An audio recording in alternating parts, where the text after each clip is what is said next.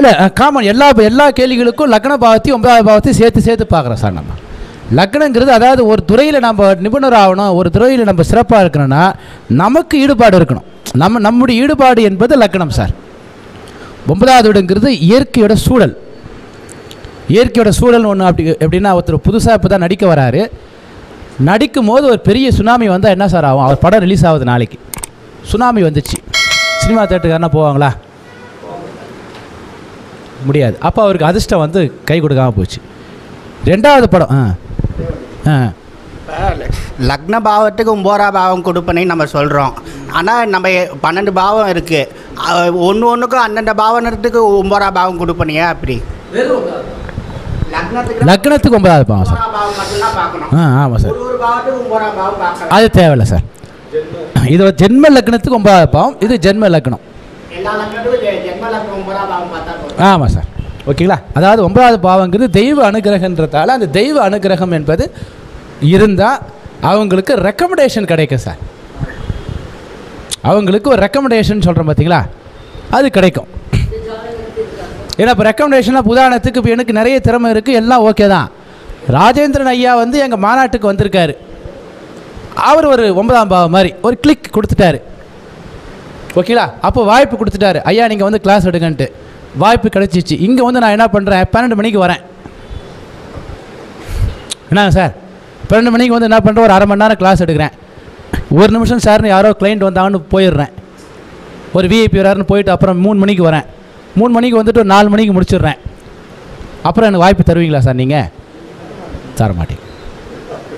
அதுக்கப்புறம் அவரை போய் சொல்லுங்க. அவர் என்ன பண்ணுவார், இருங்க நான் வந்த உடனே பணம் கொடுத்து தப்பாக போச்சுங்க இவருக்கு, அடுத்த வாட்டி நம்ம பார்த்துக்கலாம், அடுத்த வாட்டி இவர் எப்படி இப்போ கிளாஸ் இருக்கிற அதையும் பார்த்துருவோம். இவ்வளோ ஃப்ராடாக இருக்கார், பார்க்கறதுக்கு ஒழுக்கமாக இருக்கிற மாதிரி நிறைய பேர் சொன்னதால் தான் கூட்டம். அப்போ என்ன ஆகுது, நம்முடைய திறமை இல்லாமல் போகும்போது வாய்ப்புகள் வந்து தொடராது.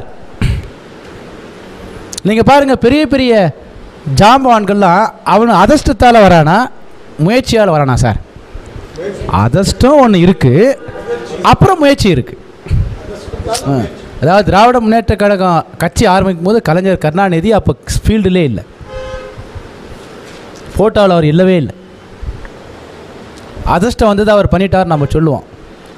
ஆனால் இன்றைக்கி கூட இன்றைக்கினா அவர் வாழ்ந்த காலத்தில் ஒரு மாவட்ட செயலாளர் ஒரு நபர் அழைச்சிட்டு வரார் சார். முதல் அப்போ தான் கருணாநிதியை பார்க்குறாரு அவர், அந்த நபர். உடனே அவர் சொல்கிறார், கருணாநிதி என்னப்பா உங்களோட 3வது குழந்தை எப்படிப்பா கல்யாணம் ஆயிடுச்சா அப்படின்னு கூட வந்தவன் கேட்குறாரு. ஐயா அவருக்கு 2 குழந்தை தாங்க. இல்லையே 3 இருக்குமே. என்னப்பா? ஆமாங்க ஆயிடுச்சுங்க. மாவட்ட செயலர், உனக்கு 2 தானே இருக்குது? இல்லை சின்ன வீட்டுக்கு 1 இருந்தது. எனக்கு தெரியாது, தலைவருக்கு எப்படி தெரியும்? பிரச்சனை வந்துச்சு ஒரு 30 வருஷத்துக்கு முன்னாடி. தலைவர் கூப்பிட்டு அட்வைஸ் பண்ணார், குடும்பத்தை நான் தான் மெயின்டைன் பண்ணிகிட்ருக்கேன், என் பொண்டாட்டி கூட தெரியாது. பொண்டாட்டி கூட தலைவருக்கு எப்படி தெரியுங்க? எப்படி தெரிஞ்சதுன்னே தெரிலங்க.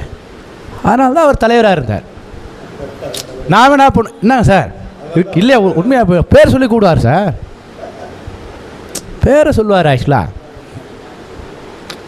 கூட இருக்கிற மாவட்ட செயலாளருக்கு தெரியல. இந்த உண்மை சம்பவம் எனக்கு சொன்னார் ஒருத்தர் தலைவர். நான் எதாச்சுமாக கேட்டேன். எனக்கு அப்போ தெரியாத போது நான் சாதாரண கேட்டேன், இவருக்கு பெரிய ஒரு மக்கள் செல்வாக்கு இல்லையா? மக்கள் செல்வாக்குலாம் எப்படி சார் சொல்கிறீங்க நீங்கள்? சும்மா காமெடியாக கிளாஸ் எடுக்கும்போது நான் சொன்ன ஒருத்தர் ஏந்துட்டார். ஆக்சுவலாக சார் உங்களுக்கு தனியாக பேசணும், கிளாஸ் முடிச்சுட்டு பிறகு வாங்க அப்படின்னு போனேன். மக்கள் செல்வாக்குன்னு எங்கள் தலைவர் எப்படி சொன்னீங்க? சும்மா காமெடியெல்லாம் சொல்லாதீங்க சார், வாங்க உங்கள் ஊரில் ஓட்டு போடலங்கிறதுல எங்கள் தலைவர் அப்படி சொல்லிட்டீங்களா நீங்கள்? இந்த மாதிரி சம்பவம் நடந்ததுங்க, நாங்களாம் மிரண்டு போயிட்டுங்க, எங்கள் மாவட்ட செயலாளர் வந்து சொல்கிறாருங்க, அவ்வளோ இதுவுங்க. அப்போ தான் எனக்கே தெரிஞ்சுது. அதுக்கப்புறம் தான் அவர் ஹிஸ்ட்ரிலாம் போயிட்டு பார்க்கும்போது அவ்வளோ சிறப்பு. அதனால தான் தலைவராக இருந்தார். ஓகேங்களா? எதுக்கு அப்படின்னா சுயபலம். அந்த சுயபலம் என்பது லக்ன கொடுப்பினை. அந்த பாவத்துடைய கொடுப்பினைங்கிறது இதுவும் ரொம்ப முக்கியம். அரசியல் இருக்கணும், 5வது பாவம் நல்லா இருக்கணும், மனவாய்க்குன்னா 7வது பாவம் நல்லா இருக்கணும். அப்போ லக்ன கொடுப்பினைங்கிறது ரொம்ப முக்கியமானது. 15% போது அது ஒருத்தரை இன்வால்மெண்ட்டில் கொண்டாந்து விட்டுரும் சார். ஓகேங்களா? அந்த வகையில் இதை கொடுப்பினையை பார்த்துங்க சார். இப்போ எந்த கேள்வி எடுத்தாலும் நம்ம என்ன பண்ணுறதுனா கொடுப்பினையை பார்த்துட்டு, இப்போ இவருக்கு 9ஆம் பாவ கொடுப்பினைங்கிறது 7வது பாவத்துக்கு சாதகமாக இருக்கான்னு பார்க்குறோம் சார். 7வது வீட்டை கெடுக்கக்கூடிய பாவம் 6, அப்புறம் 8, 12. நீங்கள் ஒரு பாவத்துக்கு எடுக்கிற பாவம் எது அப்படின்னா ரொம்ப சிம்பிள் சார். அந்த பாவத்துக்கு 12வது வீடு, அப்புறம் 8 12. 8 12ங்கிறது காமனாக இருக்கக்கூடிய பாவம் சார். அந்த பாவத்துக்கு 12வது பாவங்கிறது அந்த பாவத்தை வளர விடாது. 8 12ங்கிறது அனுபவிக்க முடியாது. அப்போ இங்கே 6 8 12 இல்லை. அப்போ 5 மார்க்கில் எவ்வளோ மார்க் போடலான்னா 5 மார்க்கில் 3 மார்க் போடலாம். ஏன்னா 4 10க்கு கொஞ்சம் குறைச்சல் மார்க். ஓகேங்களா? அப்போ மொத்தம் எவ்வளோ மார்க் சார்? 60 70 78 மார்க் வாங்கிட்டார். அப்போ இவருக்கு இளமையில் திருமணம் ஆகும். முடிஞ்சு போச்சு, அவ்வளோதான். இனிமேல் எந்த தசாபுத்தி வேணால் வரட்டும், இவருக்கு கொடுப்பனை நல்லா இருக்குது. இவருக்கு இளமையில் தான் திருமணம் ஆகும். ரொம்ப லேட்டில் 30 வயசுக்குள்ளே தான் திருமணம் ஆகும். ரொம்ப பெரிய அளவுக்கு சிரமத்தெல்லாம் கொடுக்காது. தசாபுத்திகள் நல்லா இருந்தாவே போதும், திருமணம் ஆகிடும். எப்போ திருமணம் ஆச்சு சார் உங்களுக்கு? நான் சூரிய தசையில் என்ன புத்தி இல்லை சார்? வயசு 27 வயசில் சூரிய தசையில் என்ன புத்தி சார்? தோராயமாக ஞாபகம் இல்லை. சரி, வீட்டில் போய் பாருங்கள் சார். 27 வயசில் திருமணம் ஆயிருக்குன்னு ஒற்றைப்படை புத்தி ஆகும். அப்போ கரெக்டான ஏஜில் தான் ஆயிருக்கு. ஒருவேளை இங்கேயும் ஒற்றைப்படை பாவமாக இருக்குன்னு வச்சிங்களேன், இன்னும் கொஞ்சம் 2 வருஷம் முன்னாடி ஆகிருக்கும். எல்லாத்துலேயும் 6 8 12 வந்தால் திருமணமே ஆகாது. இப்போ இங்கே 6 8 12 0 மார்க் ஆகிடுது, இங்கே 6 8 12 0 மார்க் ஆகிடுது. லக்ன கொடுப்பனை மட்டும் நல்லா இருக்குன்னா ஏதோ ஒரு இதுவுக்கு. அப்போ குறைஞ்சது இந்த கொடுப்பனைங்கிறது நல்லா இருந்தால் தான் அந்த விஷயங்கள் நல்லா நடக்கும். கொடுப்பனை சரியில்லைன்னா அது சிறப்பாக இருக்காது. இது எல்லா விஷயத்துக்கு, குழந்தை பிறப்பு அப்படின்னாலும் இதே மாதிரி தான்.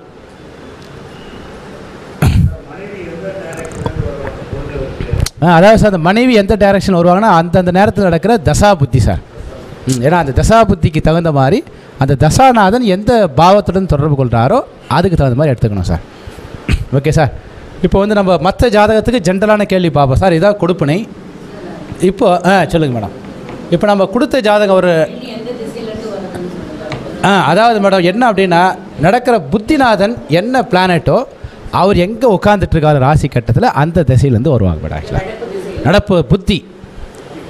நடப்பு புத்திநாதன் எந்த ஆமாம்மா, அதாவது அந்த கல்யாணம் நடக்கக்கூடிய காலத்தை நம்ம வச்சுக்கிட்டு அதுலேருந்து கால்குலேட் பண்ணணும் மேடம். இது எல்லா நேரத்துலையும் சக்ஸஸ் ஆகாது. அதனால் நம்ம எப்படி எடுத்துக்கணும்னு பார்த்தீங்கன்னா, திருமண வாழ்க்கை நல்லா இருக்குமா நல்லா இருக்காதா, வரக்கூடிய மனைவி மூலமாக வருமானம் வருமா வராதா, கொடுப்பனை எப்படி இருக்குது, அதான் ரொம்ப காமனாக சொல்கிறேன் பாருங்களேன். நம்ம ஜாதகத்தில் 7வது வீடு எதுவோ அந்த திசையை சொல்லுங்கள். உதாரணத்துக்கு இவர் ஜாதகத்தில் 7வது வீடு வந்து பார்த்திங்கன்னா எந்த ராசியில் இருக்குன்னா கும்பராசியில் இருக்குது. அப்போ கும்பராசி எதுவோ அந்த திசையிலேருந்து வரத்துக்கு வாய்ப்பு இருக்குது. கும்பராசிங்கிறது வடக்கு திசையை குறிக்கும். அதாவது திசைகள்லாம் எப்படி போட்டுக்கணும் மேடம். ஆக்சுவலாக திசைகளுக்கு ஒவ்வொரு ராசிக்கும் ஒரு திசை இருக்குது சார்.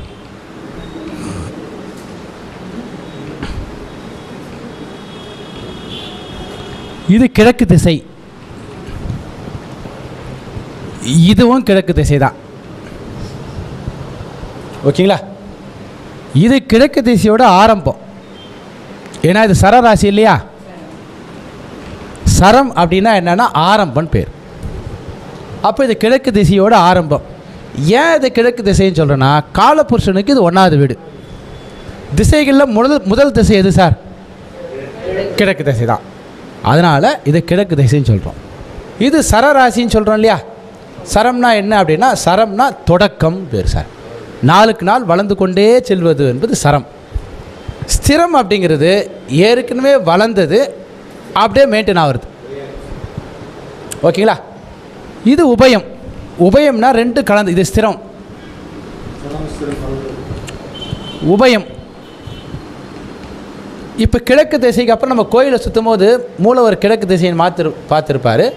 கிழக்கு திசைக்கு அப்புறம் எந்த திசையை நோக்கி நம்ம சுற்றுவோம் சார்? மேற்கா?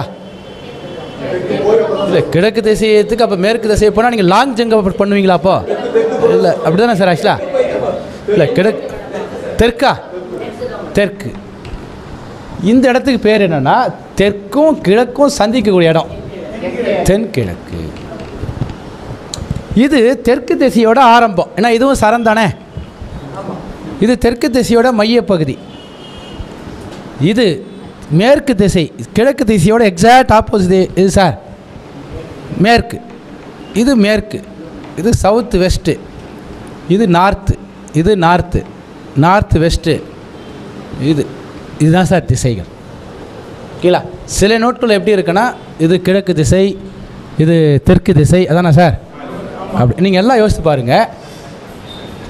ஒரு வட்டத்தில் எத்தனை திசை இருக்குது சார்? எத்தனை கிழக்கு இருக்கும் சார்? ஒரு கிழக்கு தானே இருக்கும். நாம் இதுவும் கிழக்குன்னு சொல்கிறோம், இதுவும் கிழக்குன்றோம், இதுவும் கிழக்குன்னா அது லாஜிக் இல்லை. அப்போ திசைகள் எத்தனை சார் மொத்தம்? 4 8 சார்? 8 திசை இருக்குது. 8 திசை வந்துச்சாங்க. ஆனால் என்னென்னா இது கிழக்கு திசையோட ஆரம்பம்னு சொல்கிறேன். ஏன்னா சவுத்து ஈஸ்ட்டுக்கு அப்புறம் வரக்கூடிய திசை வந்து கிழக்கு திசை தான். ஆனால் கொஞ்சம் நகர்ந்தால் கூட அது சவுத்துக்கு பக்கமாக போயிடுது. அப்போ இது கிழக்கு திசையோட ஆரம்பம். சரராசி என்பது ஆரம்பத்தை குறிக்கும், நாளுக்கு நாள் வளர்வதை குறிக்கும். மனித வாழ்க்கையோட 3 ஸ்திரம் என்பது வளர்ந்து விட்டதை குறிக்கும். உபயம் என்பது ஒரு விஷயத்தின் முடிவு. சாரி ஒரு விஷயத்தின் முடிவு இன்னொரு விஷயத்தோட ஆரம்பம். இதுதான் உபயம். கிழக்கு திசையோட முடிவு, தெற்கு திசையோட ஆரம்பம், 2 கலந்தது உபயம் அப்படின்னாவே அதான அர்த்தம் சார். உபயம்னாவே corner planet. கார்னர் பிளானட்டில் இந்த பக்கம் வாசப்படி வச்சுக்கலாம், அந்த பக்கம் வாசப்படி வச்சுக்கலாம், 2 பக்கமும் வச்சுக்கலாம். கார்னர் பிளாட் அதானே சார்? கார்னர் பிளாட்டோட அமைப்பு அதானே? அப்போ கார்னர் அப்படின்னாவே அது காமனாக போயிடுது. 2ம் கலந்த திசை. இது எல்லாத்துலேயும் காமனாக வரது பார்த்தீங்களா? அதனால தான் நம்ம முன்னோர்கள் நாம் சவுத் இந்தியாவில் இந்த மாதிரி கட்டம் போடுறோம். சவுத் இந்தியாவில் இருக்கிறவன் தான் கொஞ்சம் அறிவாளி ஜாதகத்தில்.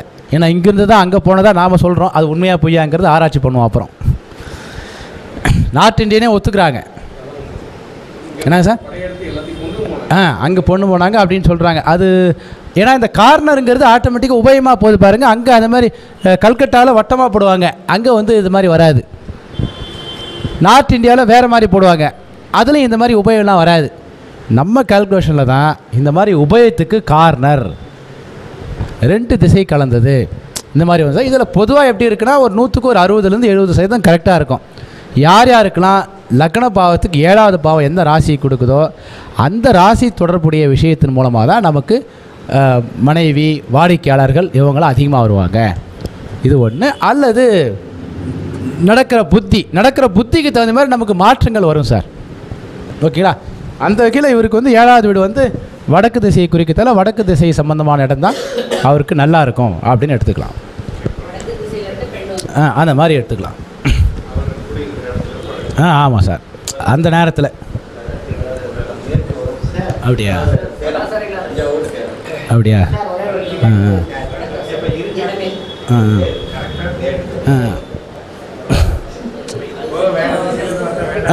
அதாவது என்னன்னா நடக்கிற புத்திநாதன், மெயினாக நடக்கிற புத்திநாதன். இப்போ திருமணம் நடந்தும்போது என்ன புத்தி சார் ஞாபகம் இருக்குமா? தோராயமா ஞாபகம் இல்லை உங்களுக்கு? தோராயமா ஞாபகம் இல்லை? அதான் நடக்கிற புத்தி இருக்குல்ல மேடம். நடக்கிற புத்தி என்னவோ திருமணம் நடந்த திருமணம் நீங்கள் இப்போ ஃபிக்ஸ் பண்ணுறீங்க இல்லையா? உதாரணத்துக்கு உங்களுக்கே தெரியும், எப்போ ஒற்றைப்படை பாவம் வருதோ அதான் திருமணத்துக்கு சாதகமாக இருக்கும். அந்த பிளானெட்டு எந்த பாவத்தை குறிகாட்டுதோ அதில் முதல் பாவம் தான் சுக்கிர புத்தி இல்லையா? சுக்கிரன் எங்கே இருக்குது? இங்கே தான் இருக்குது. அவருக்கு இருக்கா? மேற்கு திசை. நான் ஆரம்பத்தில் என்ன சொன்னேன்னா நடக்கிற புத்தி தான். அதுக்கப்புறம் உங்களுக்கு ஒன்றும் புரியலையா? காமனாக சொல்லி வருதுன்னா 7வது வீடு சொல்லி விடுங்க. நடக்கிற புத்திநாதனுக்கு ரொம்ப வேல்யூ அதிகம். நடக்கிற புத்திநாதன் தான் அந்த சம்பவத்தை முழுக்க எடுத்துக்கிறார். அவருக்கு சுக்கிர புத்தியில் ஆகும்போது சுக்கிரன்கிறது இந்த இடத்துல வந்ததால், அதாவது நடக்கிற புத்திநாதன் எதுவோ அது என்ன திசையில் தொடர்பு கொள்கிறாரோ அது சம்பந்தமான விஷயந்தான் வந்து பொதுவாக ஒருத்தருக்கு வாழ்க்கையில் வந்து நடைமுறையில் வரும் சார். அதாவது நடக்கிற புத்திநாதன் வந்து கிழக்கு திசைன்னு வச்சுங்களேன், ஒரு டிரான்ஸ்ஃபருக்கு எதிர்பார்க்குறேன்னு வச்சுங்களேன், கிழக்கு திசை நமக்கு அனுகூலமாக இருக்கும். அங்கேருந்து செய்தி வரும், அந்த பழக்க வழக்கங்கள் வரும். ஓகேங்களா? இது வந்து ஜென்ரல் காமன். ஏன்னா நமக்கு வரக்கூடிய நிகழ்ச்சிகள் எல்லாமே நடக்கிற புத்திநாதனுக்கு தகுந்த மாதிரி சம்பவங்கள் மாறிக்கிட்டே இருக்கும் சார். அப்போ திருமணம் அப்படின்னு வரும்போது அது என்ன பீரியடில் நடக்குதோ, உதாரணத்துக்கு ஒரு நடக்கிற புத்தி வந்து நல்லா இருக்கும்போது, திருமணத்துக்குன்னு ஒரு ஃபிக்ஸ் வரும்போது, அந்த நேரத்தில் அந்த பிளானட் எந்த பாவத்தை உட்காந்துட்ருக்கோ அதை எடுத்துக்கலாம் சார். அவ்வளோதான் சார். அந்த பிளானட் எங்கே உட்காந்துட்ருக்கோ அதனுடைய திசை எடுத்துக்கலாம். இப்போ ஐயாவுக்கு வந்து சுக்கிர புத்தியில் திருமணம் ஆச்சு. சுக்கிரன் வந்து இங்கே தான் இருக்குது, கரெக்டாக மேற்கு திசையாக போச்சு. இப்போ நமக்கு தெரியாத போது, ஏன்னா கிளைண்ட்டுக்கிட்ட போய் நம்ம கேட்க முடியாது. கிளைண்ட்டுக்கு பார்த்தீங்கன்னா 10 வயசு பையன் தான் ஆகும். இந்த மாதிரி கேள்வி கேட்பாங்க. 10 வயசு ஒன்றும் இல்லை சார், போன வாரம் ஒரு ஜாதகம் பிறந்து 3 நாள் தான் ஆகுது, ஜாதகத்தை எடுத்துகிட்டு வந்தாங்க. நான் அப்பயே சொல்லிட்டேன், ஜாதகத்தை 1000 ரூபாய், அதெல்லாம் ஒன்றும் பிரச்சனை இல்லைங்கண்ணா. வந்தான் டேட் ஆஃப் பர்த்லாம் கொடுத்தாச்சு. இப்போ பையன் என்ன படிப்பான்னாங்க, டாக்டருக்கு படிப்பாங்க. கரெக்டாக சொல்லிட்டீங்க சார். நான் பரவாயில்லன்னா அவர் டாக்டரு, ஜாதகத்தில் 6வது பாவம் நல்லா இருக்குது. ஒரு கிளைண்ட்டு டாக்டர்னு தெரியும், 6வது பாவம் டாக்டருக்கே படிக்க வைக்கலாம். யார் பொண்ணு சொந்தத்தில் அமையுமா எதுவும் அமையுமான்னு கேட்டாங்க. 3 நாள் ஹாஸ்பிட்டல்லேருந்து வெளியே வரல, வந்துட்டார். ஏன்னா ஆர்வம் அந்த மாதிரி, அந்த ஆர்வத்தை நாம் வந்து விட்டுற முடியுமா? வந்து தான் போனேன், நான் பாண்டிச்சேரிக்கு போகிறேன் சார், அதுக்கு முன்னாடி நான் வந்துடுறேன் சார், பார்த்தே ஆகணும் சார். முக்கியமான விஷயம் ஒன்றும் இல்லை சார், ஜாதகத்தை பார்க்காம இருக்க முடியாது, நீங்கள் ஜாதகத்தை கணிச்சியாவது கொடுங்க, நான் பார்த்துக்கிறேன் அப்படின்ட்டார். இப்போ எல்லாம் 8-12 வந்து பிரிண்ட் அவுட் எடுக்கும்போதே பார்த்தார். நான் பரவாயில்ல சார், 8-12 இல்லை, அவருக்கு 8-12 இல்லாத வந்தால் போதும், வேறு எது வந்தாலும் அவருக்கு கவலை இல்லை, ரெட் மார்க் இருக்கக்கூடாது. ஓகேங்களா? அதுக்கப்புறம் கேட்குறாரு அவர், இன்னும் ஒருத்தர் அதில் வேடிக்கை பார்த்துட்டு இருக்காரு, ஜாதகம் பார்க்க வந்தவர். அவரால் பொறுக்க முடியல ஆக்சுவலாக. அதாவது இல்லை பொறுக்க முடியல சார், யார் ஏதாவது எங்கள் தங்கச்சி பையனை பொண்ணுக்கு கல்யாணம் கொடுக்கலாமா, அல்லது அவருடைய அண்ணன் பொண்ணுக்கு இந்த பையனை கொடுக்கலாமா, இன்னும் 2 குழந்தையுமே பொறுக்கலை. இவர் தான் பையன், தங்கச்சிக்கு பொண்ணாக பிறந்தால் கொடுத்துக்கலாமா, அல்ல என் ஒய்ஃபோட இதெல்லாம் கேட்டுட்ருக்காங்க. நானும் சூரியன் நல்லா இருக்குங்க, அது நல்லா இருக்குங்க, இது நல்லா இருக்குன்னு ஏதோ எனக்கு தெரிஞ்சதுன்னா சொல்லிகிட்ருக்கேன். ஆனால் இது சாத்தியமே இல்லை. ஆனால் கிளைண்ட்டுக்கு என்னென்னு பார்த்தா புரிய வைக்க முடியாது இல்லையா? அப்புறம் அங்கே இருக்கிற எழுந்து வந்தார், ஏங்க ரொம்ப அநியாயமாக தெரியலையா உங்களுக்கு, பிறந்து 3 நாள் தானே ஆகுது, நானும் ரொம்ப இன்னொரு நேரம் கவனிக்க அந்த கடைசியில் பார்த்தீங்கன்னா அவர் சொல்லும்போது நான் ஒரு கட்டத்துக்கு மேலே போயிட்டு, சார் 3 நாள் தான் ஆகுது விடுங்க சார் அப்படின்னேன். டாக்டருக்குன்னு சொல்லிட்ட பிறகு இந்த கண் டாக்டராக போகலாமா, மருத்துவ அந்த எலும்பு டாக்டராக இவ்வளவும் கேட்குறாங்க. அது ஆர்வ கோளாறு. அப்போ நம்ம எல்லாத்தையும் ஆராய்ச்சி பண்ணிகிட்டு இருக்க முடியாது. அப்போ நமக்கு என்ன தோணுதோ அனுமானமாக டக்குன்னு சொல்லிகிட்டே இருக்கேன். அதுக்கப்புறம் அவர் கடைசி என்ன கேட்டார், அவர் தான் கேட்குறாரு, உங்களுக்கு அறிவு இல்லையா சார்னு கேட்டார். என்ன இல்லை சார் நீங்கள் அது மாதிரி என்கரேஜ் பண்ணாதீங்க சார், வேறு வழி இல்லை சார், விடுங்க சார். நான் அப்புறம் வந்து எதுக்கு சொல்ல வரேன்னா, இந்த மாதிரி கேள்விக்கு நம்ம என்ன பண்ணோம், டக்குன்னு பலன் சொல்கிறதுக்கு அந்தந்த பாவத்துக்கு 7வது பாவம்னா இங்கே தொழில் எங்கே அமையும், 10வது வீடு அப்படிங்கிறது எடுத்திங்கன்னா ஓரளவுக்கு சரியாக இருக்கும் சார். அதாவது செத்துப்போன ஜாதகத்தை கொடுத்தா நாம் என்ன பண்ணலான்னா, ஜாதகம் வாங்கும் போதே இவர் உயிரோடு இருக்கிறாரா இல்லையாராங்கிறது ஒரு பிரசன்னம் ஒன்று போடுங்க சார். லக்ன சப்ளாட் 8-12 தொடர்பு கொண்டா இந்த கேள்வி வந்து ஜாதகம் வந்து வில்லங்கமான ஜாதகம் அப்படின்னு வந்துட்டதால நாம் ஒரு கேள்வி கேட்கலாம். இன்னொரு விஷயத்தை மட்டும் புரிஞ்சுங்க சார், உங்களை ஒருத்த இன்சல்ட் பண்ணணும்னு வந்துட்டானா அவங்ககிட்ட நீ ஜெயிக்க முடியாது. ஒருத்த இன்சல்ட் பண்ண வந்துட்டான்னு வச்சிங்களேன் சார், அவங்ககிட்ட நீங்கள் ஜெயிக்க முடியாது. எங்கிட்ட ஒருத்தர் ஜாதகம் வந்துச்சு சார், ஒருத்தர் 7வது வீடு 6-8-12 சுக்கிரன் 6-8-12 ஜாதகத்தை கொடுக்குறாரு. எடுத்தவரே நான் சொல்கிறேன், 7வது வீடு கெட்டு போயிருக்கு, சுக்கிரன் கெட்டு போயிருக்கு, மனவாக்கி கொஞ்சம் பிரச்சனையாக இருக்கும் அப்படின்னு கூட அழைச்சிட்டு வந்து சொல்லிட்டுனா, மாப்பிள்ள பெரிய ஜோசியர்னு இப்படி சொல்கிறாரு அவர். நான் கேட்குறேன், மனவாக்கில் பிரச்சனை இருக்கா இல்லையா? நீ சொல்கிற மாதிரிலாம் இல்லை, கொஞ்சம் பிரச்சனை சொல்கிற நீ.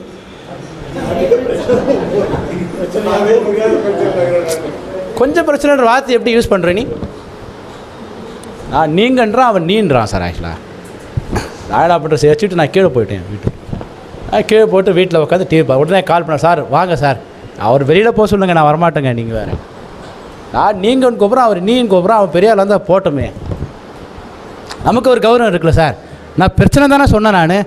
இல்லை சார் நான் அப்புறம் சமாதானம் படுத்திட்டேன் சார். நீ சமாதானம் பண்ணால் நீ பார்த்துக்க ஜாதகத்தை, உனக்கு ஜோசியம் தெரியல, நீ என்கிட்ட படிச்சிருக்குல்ல, நீ பார்த்துக்கோ, என்கிட்ட வராது, கிளம்பு. நான் பார்க்கவே இல்லை ஆக்சுவலாக. இல்லை சார் நான் சமாதானம் பண்ணிட்டேன். அப்புறம் அவர் ஃபோன் பண்ணுறான், இல்லை ஐயா அது இல்லை, நீங்கள் கொஞ்சம் பிரச்சனை சொன்னதா நான் தப்பாக புரிஞ்சுட்டேன். நான் பிரச்சனை தானே சொன்னேன் நான். ஆக்சுவலாக எதனா ஒரு வார்த்தை சொன்னான் நான், நல்லா இருக்குன்னு சொன்னேண்ணா.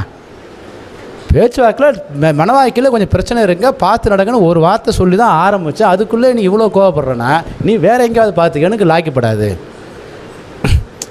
நீ வந்து என்னை அசிங்கப்பட, நான் ஒன்று நீங்கள் தானே கூப்பிட்றேன், என்னையா நீன்னு கூப்பிட்ற, இல்லை பேசி பழக்கம் ஐயா, நீ வா ஐயான்றான், நீ கிளம்பு, நீ மரியாதை வேணும்ல சார். அதேமாரி நமக்கு மரியாதை கொடுத்துக்கணும் மட்டும் பார்த்தா போதும் சார். செத்து போனவன் ஜாதகத்தை கொண்டாந்து கொடுக்குறான் அப்படின்னா நாம் ஜாதகத்தை போட்டோன்னே உயிரோடு இருக்கிறாங்கிற எண்ணப்பில் தான் நம்ம பார்ப்போம். அப்போ நீங்கள் என்ன பண்ணுங்கன்னா, ஒவ்வொரு ஜாதகத்தை போடும் போதும் இவன் உயிரோடு இருக்கிறானா இல்லையாங்கிறதுக்கு ஒரு பிரசன்னம் ஒன்று போட்டிருங்க, ஓகேங்களா? அதை பண்ணலாம். இந்த மாதிரி பார்த்தா ஜோஷி தொழிலே பண்ண முடியாது. அது மாதிரிலாம் நிறைய பேர் வரமாட்டாங்க சார், ரேர் கேஸ் தான் சார் அதெல்லாம், ஓகேங்களா? சரி சார், அடுத்து வந்துடும் சார். சாரி, நம்ம நிறைய ஜாதகம் ஒவ்வொரு ஜாதகத்துக்காக சார் கொடுத்துருக்கு இல்லையா?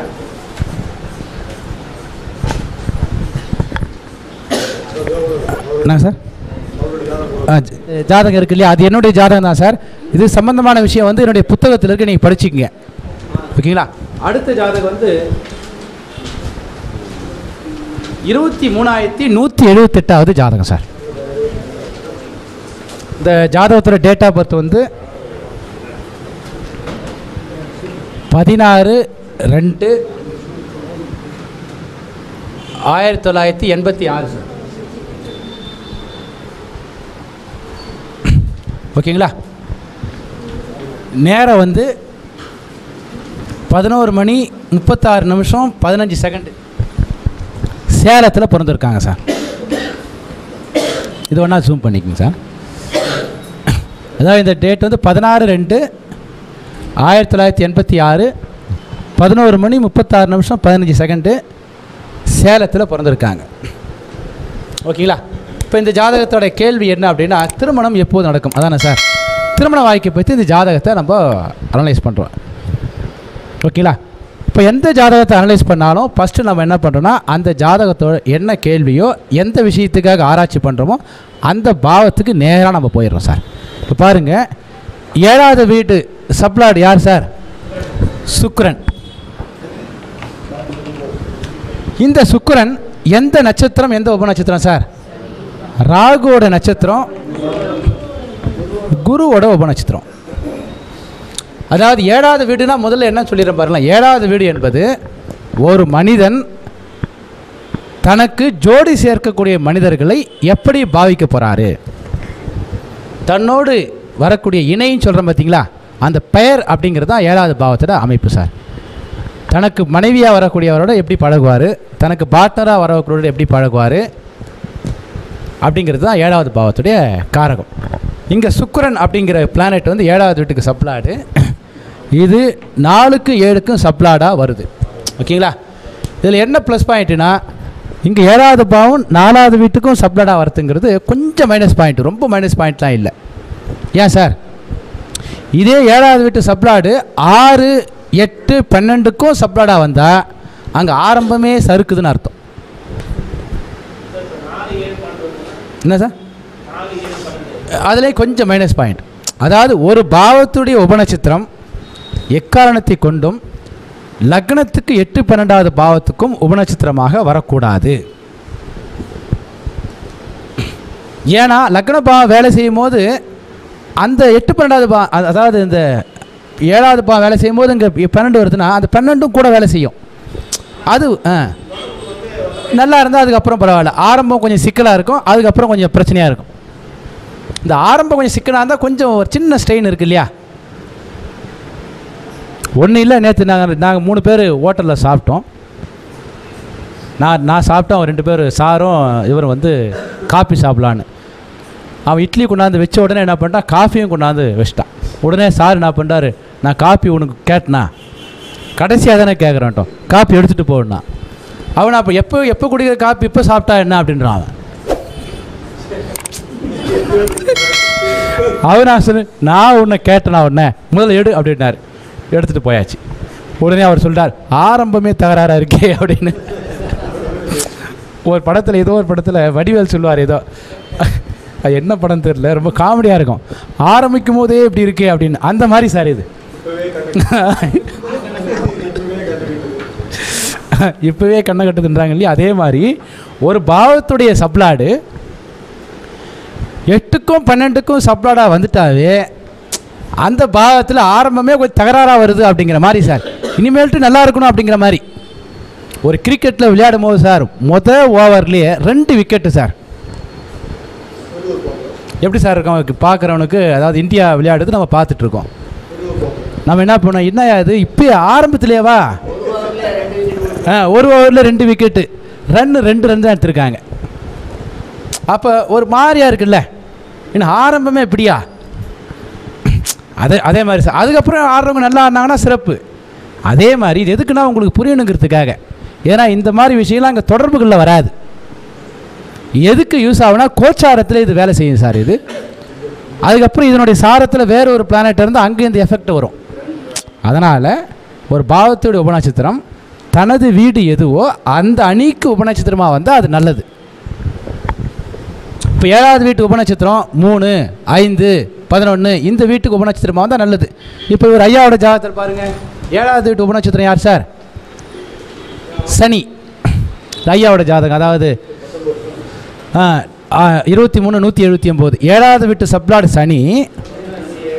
அது 1 5 7 9 11 முதல் ஓவரில் 30 ரன்னு.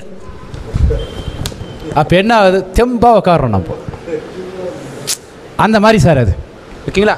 இங்கே வந்து 4ங்கிறது ஒரு சின்ன மைனஸ் பாயிண்ட். ஏன் மைனஸ் பாயிண்ட்டுனா இந்த 4வது பாவங்கிறது மனவாய்க்கு கொஞ்சம் குறைக்கக்கூடிய பாவம். மனவாழ்க்கை அப்படிங்கிறது 7வது பாவம்னா 4வது பாவம் மனவாழ்க்கைக்கு துணை நிற்கக்கூடிய தாம்பத்தியம் அப்படிங்கிறத குறைக்கக்கூடிய பாவம் தான் இந்த 4வது பாவம். தாம்பத்தியம்ங்கிறது 5வது பாவம் சார். ஏன் தாம்பத்தியங்கிறது 5வது பாவம் சார்? என்ன சார்? 7க்கு 11 மகிழ்ச்சி சந்தோஷம் அப்படிங்கிறது. ஓகேங்களா? குழந்தை பிறப்பு இந்த மாதிரிலாம் வருது இல்லையா? அப்போ இந்த 4ங்கிறது அதை கொஞ்சம் பிரச்சனையை உண்டு பண்ணுது அப்படிங்கிற மாதிரி ஒரு சூட்சம் அங்கே தெரியுது. ஓகேங்களா? இப்போ இது நின்ற நட்சத்திரம் ராகு என்ன காமிக்குது? 6 12ன்னு காமிக்குது. இது நல்லதா கெட்டதா சார் இது? அப்போ 7வது பாவம் 6 12ங்கிறது திருமண வாழ்க்கையை ரொம்ப பாதிக்கும். இங்கே சமசப்தமுங்கன்னு எடுத்துக்கூடாது சார். ஏன்னா மன வாழ்க்கைங்கிறது 1 7 அதை கெடுக்கக்கூடியது 6 12ங்கிறதால இது மைனஸ் பாயிண்ட்டாக போச்சு. இப்போ நம்ம என்ன பண்ணால் கடவுள்கிட்ட ஐயா இங்கே எந்த ரெட்டப்படையும் வராமல் இருந்தால் நல்லா இருக்கும்னு வேண்டணும். இப்போது இங்கே ஒரு ரெட்டப்படை பாவம் வந்தால் என்ன ஆகுனா இந்த 6 12 அப்படியே டெவலப் ஆகிடும். இது முதல் பகுதின்னு சொல்லிட்டோம் இல்லையா?